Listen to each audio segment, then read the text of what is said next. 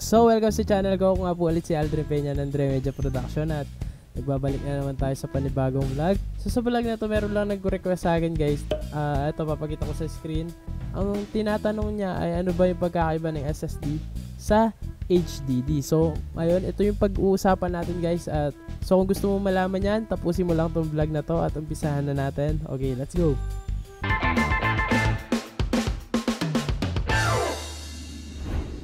Ang SSD at HDD ay pareho naman natin itong ginagamit na storage sa ating mga laptop or computer. In short, pareho lang silang importante.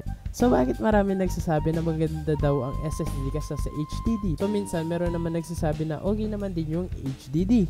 So sa video na to guys, wala na masyadong malalalim na paliwanag. So ang HDD o hard drive o tinatawag din na fixed drive ay isang data storage device na gumagamit ng magnetic storage. Ito ay may platter.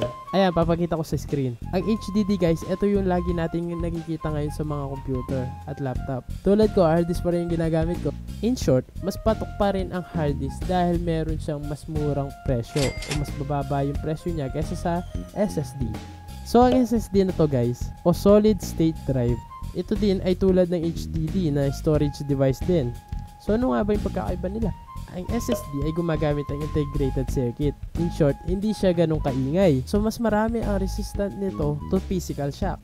So sa mga video ngayon guys na nilalabas sa mga YouTube, sa mga forum na kino-compare nga nila SSD at HDD, halos guys nananalo ang SSD dahil nga merong mas magandang result. Kung i-compare ang HDD sa SSD, ang HDD ay ito ay isang parang CD na nasa loob ng DVD player. Ito ay umiikot sa loob nito para mag-play yung mga pinapanood natin like music, movies. Ganon din sa HDD.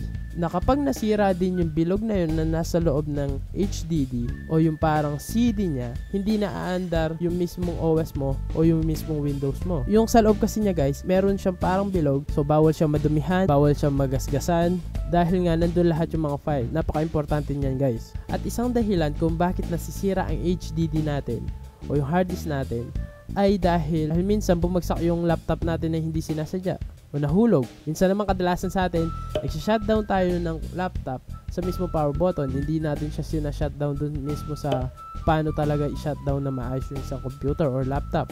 Kaya nagiging ganun. So ito guys, i-explain ko lang sa inyo. Ang computer kasi, meron siyang hard disk, diba? Yun. So yung hard disk na yun, umiikot siya na tulad ng CD. Alam niyo yung mga lumang plaka na ginagamit ng mga lolo at lola natin para nagpo-play tayo ng music. Yung parang meron siya, yung bilog na CD tapos meron kang ilalagay na parang yung kamay niya then iikot siya, 'di ba? So ganun yung hard disk guys. Kapag umiikot siya, nagmo-move yung pinakakamay niya. So imagine niyo guys, yung hard disk, namatay siya bigla, kalagitnaan na siya guys. Doon siya namatay. So doon siya titigil. So minsan kung mapapansin natin guys, kapag hindi na shutdown yung laptop or computer natin, napakatagal niya bago magbukas. Bakit? Kasi nga kapag hindi na shutdown na maayos yung computer natin, mag-stay lang yung kamay na yun sa gitna. Then kapag binuksan natin siya, babalik niya muna yun sa umpisa bago niya ito i-run ulit. So ganun siya nagiging matagal o ganun siya. Kung mapapansin nyo, may umiikot na logo lang lagi, ganun na matagal, sobrang tagal sa laptop or computer nyo. Ganun yung nangyayari. So wag nyo gagawin na isa-shutdown nyo na lang bigla yung computer nyo dahil baka eto din yung dahilan kaya nasisira yan. So anong bagsak nyan?